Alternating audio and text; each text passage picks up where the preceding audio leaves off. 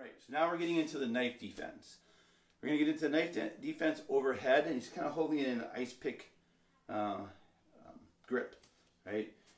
That is where the blade is pointing down, like you're going to chip ice away. He's now holding this way, like this. Alright, so my attacker, as he draws his blade back, this is going to be similar to the close range club defense. But he's going to draw that back, and he's really swinging high. You're going to do that same 90-degree angle block in here.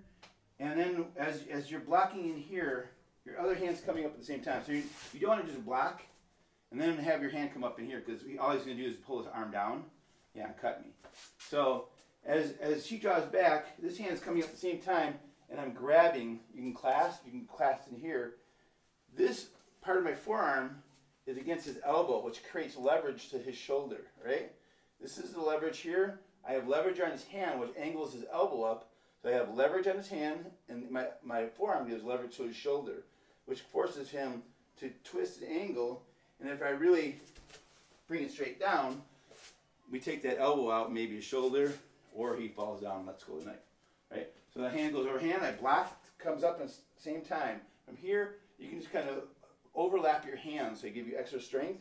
Bring your elbows in, crank the elbow up, right? See how he's turning in here? All right, one more time. Let's do it on this side. So again, this is kind of a 90-degree angle. We're blocking in here. We want to get it before his arm is straight, because if his arm is straight, this makes this one difficult, right? So then we have to change this one stripping. All right. So as he's got it back, he's got his elbow bent. That's our cue.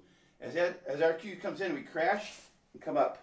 And now I overlap my hands, create the leverage on his hands, his elbow, and drive him straight down. Right? All right. Let's do it one more time. Again, he may hold on to that knife, which is not a big deal. Boom, as I come up, hands come in here. He may still continue to hold on to this knife. Not a huge deal, because I can trap in here and then peel this out.